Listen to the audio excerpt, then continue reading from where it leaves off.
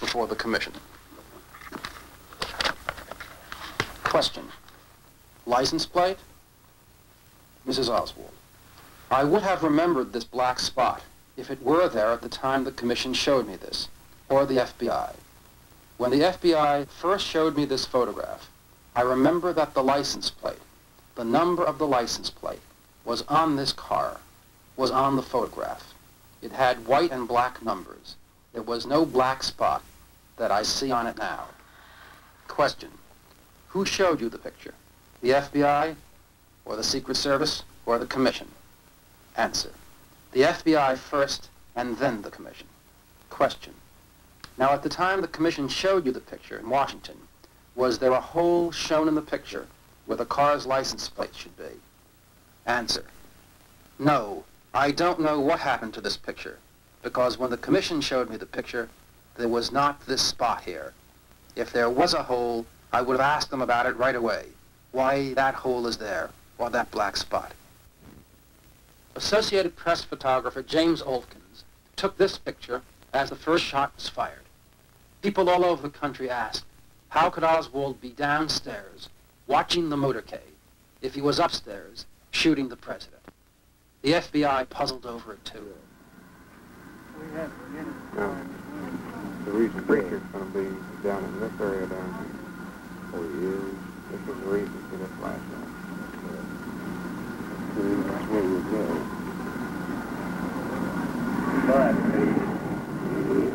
Yeah, it's right back this way.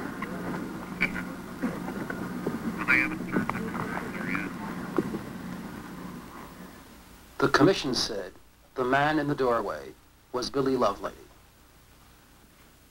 Although Lovelady agreed, he also said he wore a red and white striped sport shirt, buttoned near the neck, and no jacket. No Commission member ever saw Lovelady. Apparently, no Commission member even saw a picture of him.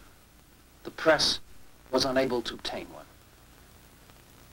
This is a previously unpublished photograph of Lovelady taken by us from a camouflage position.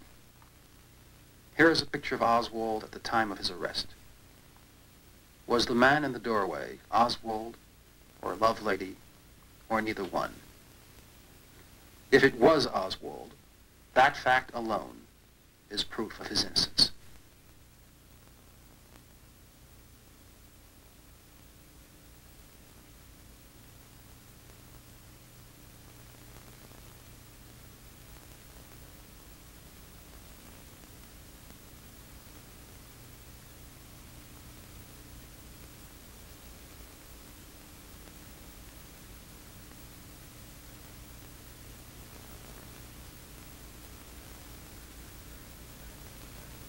The suspect's name is Jack Rubinstein, I believe. He goes by the name of Jack Ruby. Did you know Ruby before this? No, sir. Saw him in this very same room Friday night when we had the defendant up here. If some of you will recall, he asked a question from out here in the audience, or answered a question. He's standing right back here, and I didn't know who he was. I thought he was a member of the press, and he told me as we walked out of here that he was a nightclub operator here. What question did he ask? What? What question did he ask? I don't remember, but he maybe it was an answer, but he said something. You remember it was Friday night when I asked you to look to me like your good friend. I don't know what it is. We have not been able to find anyone of our men who saw and recognized Ruby at the time of this transfer. The thing that I saw, I was waiting at the armored car to ride with the suspect to the county jail. I knew that they would bring him out. They had cleared the way, and then I heard the shot. I didn't see the gun. I just saw the struggle that ensued. I immediately ran from the armored car down the ramp and tried to help subdue the prisoner that had shot Oswald. Now, do I believe that you recognize this man after the capture? Yes, sir. Did I understand you to say that if you had seen him before, you would have ejected him? Yes, sir.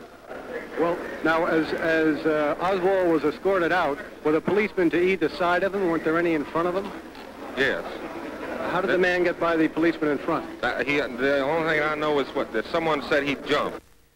This is Detective Jim Lavelle, who was this morning handcuffed to Oswald. and was bringing him out to the car to be transferred to the county jail. Could you tell us what happened?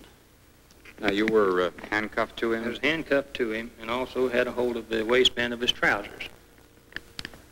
I saw this man come from the crowd, and at the time he emerged from this crowd of people, he was not more than 6 or 7 feet from me. Did you see the gun in his hand as he came? I saw the gun in his hand as he emerged from the crowd. But being such a short distance from me, I had no time to say anything. When Oswald fell to the ground, was he unconscious at that point? I would say if he was not, he was nearly so. Just as soon as my partner on the other side, Mr. Graves, grabbed Jack's hand with the gun in such a manner that he couldn't fire it anymore. Did you recognize him when he came through? Yes, I have known Jack Ruby for a number of years, and I recognized him just as soon as he emerged from the crowd. We are in the office of Napoleon J. Daniels, a real estate broker in Dallas, Texas. Mr. Daniels, have you been associated with the Dallas Police Force? I was for 7 years. In what capacity? As a patrolman. Where were you on November 24th, 1963? Well, I was going down to inspect the assassination site around 11 o'clock, I guess, and I noticed Officer Vaughn standing on the Main Street ramp of the City Hall at the basement, and I stopped to go back to talk to him, and I asked him what his purpose was there, and he told me he was keeping anybody from entering the basement because they fixed to transfer Oswald. How long did you remain in front of the Main Street ramp with Officer Vaughn? About 20 minutes, I guess. Did you remain there until you heard a shot? I did. From 11 o'clock until 11:20, did anyone enter the basement through the Main Street ramp? There was one man about a couple of minutes before Oswald was shot. Could you describe that man? Yes, he was a white man, weighed about 175, and had on a blue suit, about 5'9". What was the color of his hair? It's brownish, and he's bald in the top. Was there anything else distinctive about the gentleman? He had his right hand in his right coat pocket, and something seemed to be protruding from it. What was your impression when you saw him enter the basement with his hand in his pocket? My first impression was that he had a gun in his pocket, and then I didn't think too much about it because Officer Vaughn didn't challenge him, he just let him go on down in there. Did Vaughn indicate any recognition or knowledge of who the person was when the man passed by him? Well, I just assumed he did because he didn't try to stop him. I assumed he knew who he was. Did Vaughn allow anyone else to enter the basement other than that one man? No. How long after that man entered the basement did you hear a shot? About time enough, I guess, for him to walk down in there and get settled. Chief Curry, would you comment on the presence of Jack Ruby in the basement of City Hall while Lee Harvey Oswald was being transferred? How did he get there? Well, of course, it's been pretty well established by this time that he came in the ramp entrance, on the Main Street entrance. And the officer who was guarding this door had stepped away to permit a vehicle to come out. It wasn't necessary that he do this, but he had stepped across the sidewalk to assist a vehicle coming out of the basement. And that's when Ruby came into the basement. And this was less than 2 minutes before Oswald was brought down.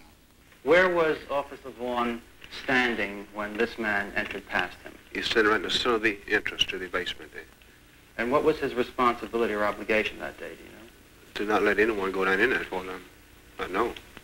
Have you any idea why he allowed this man to enter past him? No, I don't know, other than just he knew who he was or something. That's what I thought at the time. He had to know who he was. Did Officer Vaughn look at the man who walked past him? He looked in this direction, yes. We are at the Lewiston Raceway in Lewiston, Maine, with Mrs. Nancy Hamilton, owner of the Hamilton Stables. Mrs. Hamilton, did you testify as a witness before the Warren Commission? Yes, I did, on June 2nd, 1964. I have been a freelance investigator for various police departments district attorney's offices, such as the Sacramento District Attorney's Office, Suffolk County, Massachusetts District Attorney's Office, Boston Police Department, and various private detectives. And before that, were you employed by Jack Ruby? Yes, I was. This was in 1961 in Dallas at his club, the Carousel, and I was bartender, waitress, and rather the manager there. How did you get that job? I had gone into Dallas not knowing anyone, and of course the first place I went was the police department. And they were very kind and got me the job there. They got you the job at Jack Ruby's? Yes, they did. Did they know Ruby? Personally, oh yes, very well. Vouched for him. Wonderful person, great